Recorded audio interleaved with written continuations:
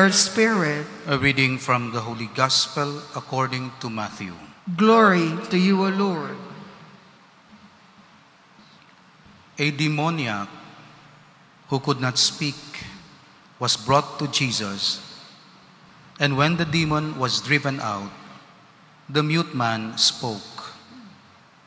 The crowds were amazed and said, "Nothing like this has ever been seen in Israel."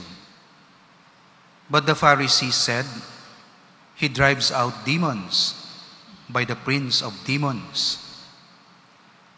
Jesus went around to all the towns and villages, teaching in their synagogues, proclaiming the gospel of the kingdom, and curing every disease and illness. At the sight of the crowds, his heart was moved with pity for them, because they were troubled and abandoned, like sheep without a shepherd. Then he said to his disciples, "The harvest is abundant, but the laborers are few. So ask the master of the harvest to send out laborers for his harvest." The Gospel of the Lord. Praise to you, Lord Jesus Christ. We continue with our series of this green book, the Catechism Explained, because our daily masses, as much as possible, are also opportunities for us to deepen our faith. And faith refers to three things always: the knowledge of God, the love of God, and the obedience to God. Love God with all your mind, knowledge of God.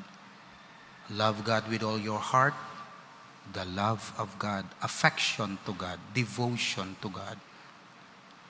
And love God with all your strength, obedience to His commandments. That's why when we talk about faith, we do not talk about doctrine only. There are three components always of faith. We should not forget it, because people identify faith with simply teachings of faith. But faith is lacking if it's not put into action. That's why we need to deepen our faith, to strengthen our faith in God. And of course, faith starts with God. It does not start with man. Faith always starts with God. The question is not what is my purpose in life, but what is God's purpose for me and for the world. Because secularism teaches us to ask questions, what is our purpose in this world? And we are the ones seeking for the to answer to this question. No, for Christians who are not secularists, but believers of God, the first question is, what is God's purpose for me? What is God's purpose for my family? What is God's purpose for the world? And then we discover the purpose. We don't invent the purpose. We simply discover God's purpose. That's why we need to discern. We need to pray. We need to be connected to God. In season and out of season, during war, during COVID, or out of COVID, our question always is, do I actualize God's purpose in my life? That's why we have the church. That's why we have the structures of the church, and we have the building to remind people of this purpose and to help people actualize the very purpose intended by God for them. So what is the purpose? The purpose of our life in this world is to glorify God.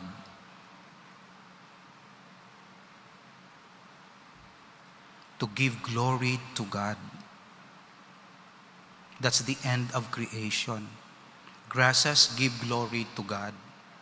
Rocks, in their very nature, give glory to God. Angels and saints, men, women, give glory to God. Butterflies, mosquitoes, etc. actually give glory to God. Everything, everybody gives glory to God. All creatures on earth are created for this end, that they may manifest in themselves the divine perfections and God's dominion over His rational creatures, that is, over angels and saints, and that He may be loved and praised by them. So creatures were created for man, for humankind, so that humankind can use them, not abuse them, use them properly in order to give glory to God. Because man is the spokesperson of the world to give glory to God. That's why we have our holy masses every day, because we are the spokesperson today of the whole world to praise God. Flowers want to praise God. Everything wants to praise God. But they don't have mouth. They don't have the mind and the reason. They don't have this love that we have. That's why we summarize, in other words, we gather all the praises of the world in order to praise God, to worship God. And we worship God when we become the best version of ourselves. Because each one shares in the attributes of God, in the perfections of God.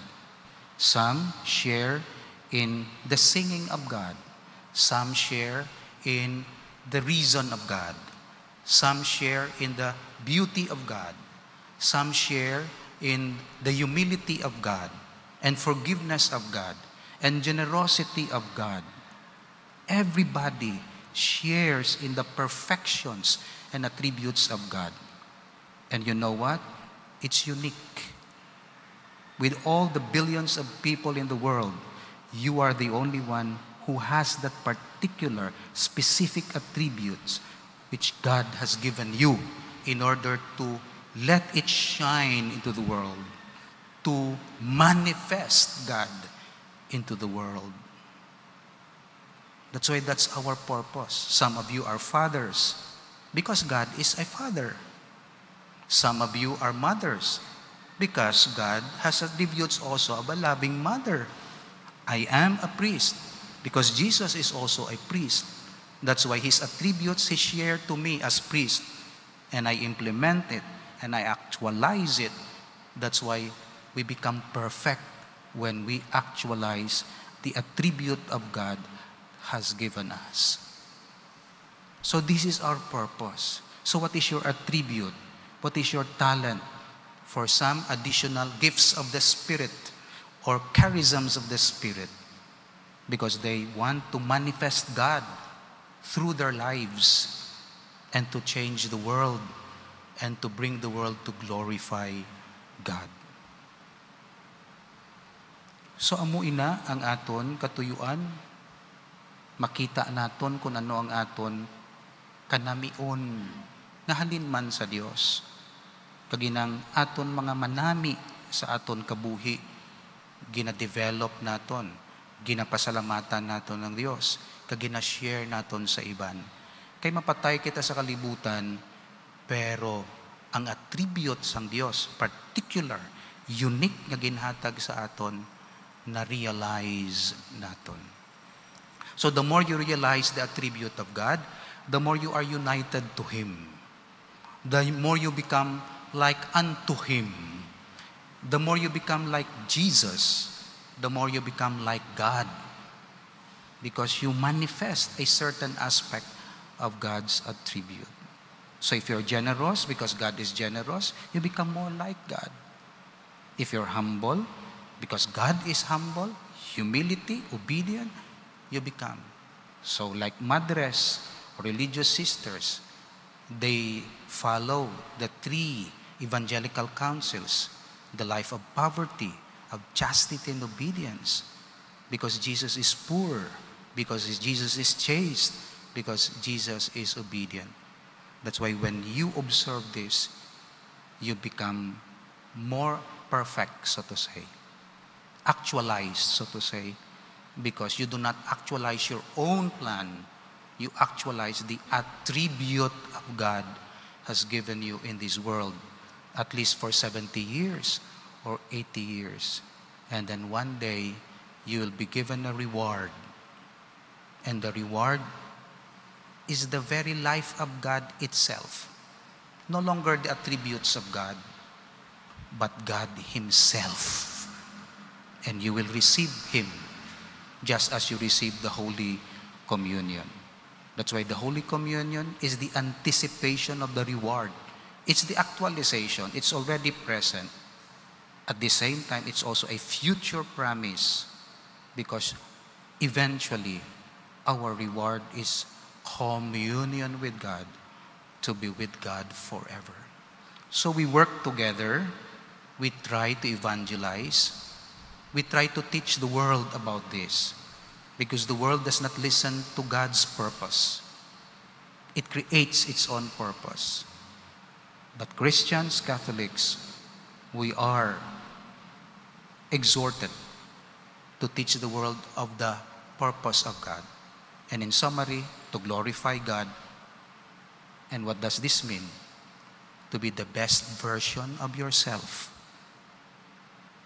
The best version of yourself is to discern the attribute God has given you and then actualize it. And you will find yourself happy.